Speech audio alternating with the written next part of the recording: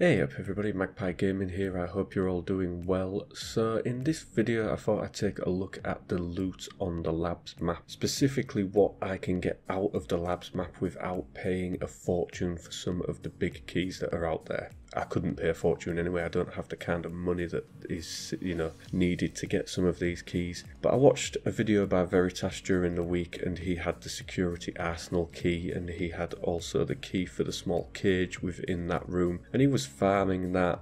And the overall outcome was that after about 4 hours, averaging out the loot that he managed to get out, he was making around 1,000,000 rubles an hour farming that room. And I thought, well, how much can I make in an hour farming the rooms that I've got? And the keys that I've got are the experiments area, the lab testing weapons area, I've got lab block 2, the medical block, and the manager's office. So I decided to do an hour's worth of hatchet runs on this map. And there's fundamental differences between what I did and what Veritas did. Veritas went fully geared. He was taking on PMCs and the raiders. He was doing just that room and trying to extract each time with the loot. For me, I was going simply with my gamma container and of course my pockets, trying to get the best loot that I could from the closest locations and trying to extract. I didn't successfully extract every time, but I managed to get out more often than not. So I decided that I would try and hit the 4 rooms that I had keys for. Now, I didn't hit the experiments weapon area once, and I didn't hit the plain old experiments area either. The 2 that I concentrated on was the manager's office and the lab block 2. Mostly hitting lab block 2 more than the manager's office because the manager's office is a little bit harder to get to. I do find that lab block 2 doesn't get hit as much by PMCs as the manager's office does. Quite a few times I went to the manager's office and the door was already open, so I turned around and run to the other side of the area to get into lab block 2, which generally was never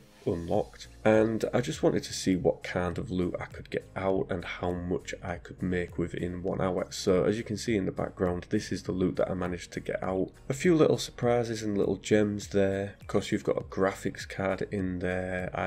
I'm surprised I didn't find more of those because I did hit a lot of computers while I was doing this. A lot of wires and capacitors. These were highly sought after when they first appeared in the game because they were needed for a task. They were going for a couple of 100,000 each. They're now pretty much, I wouldn't say they're worthless. If you have a lot of them, you can sell them for between 5 and 6 grand a piece at the moment. So they're kind of like a pocket filler. If I found more expensive loot, then that would go, the wires would go into my pockets and the more expensive loot would go into my gamma container. So the wires and the capacitors are a sign of just how many times I managed to make it out of the raids, because otherwise I just would have lost those. I didn't really value them too much. Recordable batteries, I did quite a few filing cabinets within this, and I think I managed to get around 38,000 a piece for the recordable batteries. Obviously the cigarettes sell okay-ish. The Marlboro ones don't sell for much really anymore, but the Lucky Strikes and the Winstons do sell pretty well still because obviously they're needed for a task and they're not as abundant as the Marlboro ones. Absolutely tons of meds. Now the meds made up the bulk of the money that I made at the end of this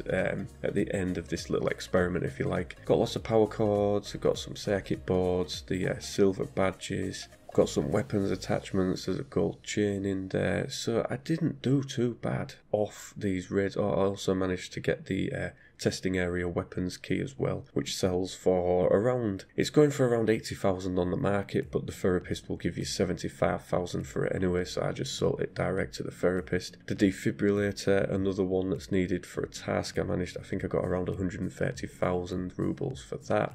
The gas analyzer, those are selling pretty well at the moment. I got, I think, around 35,000 for that. So I was really happy with the loot that I managed to get out. And once I got to the end of it, with it, for hitting those rooms and the other areas around, I made 1.8 million rubles in 1 hour of hatchet runs on this map. So that pretty much smashes what is done by hitting the arsenal room. But as I say, as a hatchet, most of your stuff goes into your gamma. If you die, it doesn't matter, you keep that. When you're hitting the arsenal room, of course, you need to get the stuff out. There's a lot of weapons, a lot of attachments. You need a big bag when you go in, so you need to make sure that you extract, and that's the big difference, is extracting and not extracting. So I just wanted to show exactly what can be done on this map for very little cost, because at the moment the manager's office key is going for as little as 300,000 and the lab block key is going for around 100,000. So for 400,000 layout, running just using the gamma and being a hatchet, you can make your money back within, what, 20 minutes?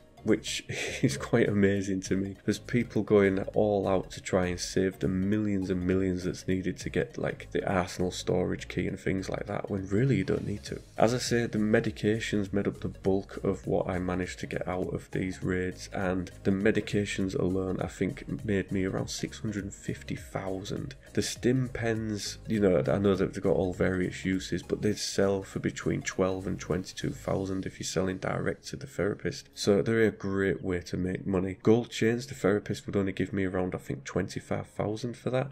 I managed to sell it for almost 100,000 on the market, so the prices right now are quite high. Figurines, another one that doesn't really sell very much with the therapist. I think I got around 25,000 a piece for those, so it was a really good run. And as I say, for a 1 hour hatchet run on there is just so much loose loot to pick up. You know, you don't need lots of keys. All of the computer components that you can see on the screen wasn't gained in locked rooms, they was just gained from the open offices that you can smash your way into. And I just think this map's amazing. The loot on there is unbelievable. So I'm going to be looking to do a video on looking at specific rooms on the map. Obviously there's a lot of people out there that can't afford to get even these keys, so I'm going to do a little guide and put together which rooms are most lucrative that you don't need keys for, because really you don't need keys for this map if you want to farm and take a loot off it. There is plenty of spaces to hit without needing keys, so I'm going to do a little video on that in the coming days as well. But yeah,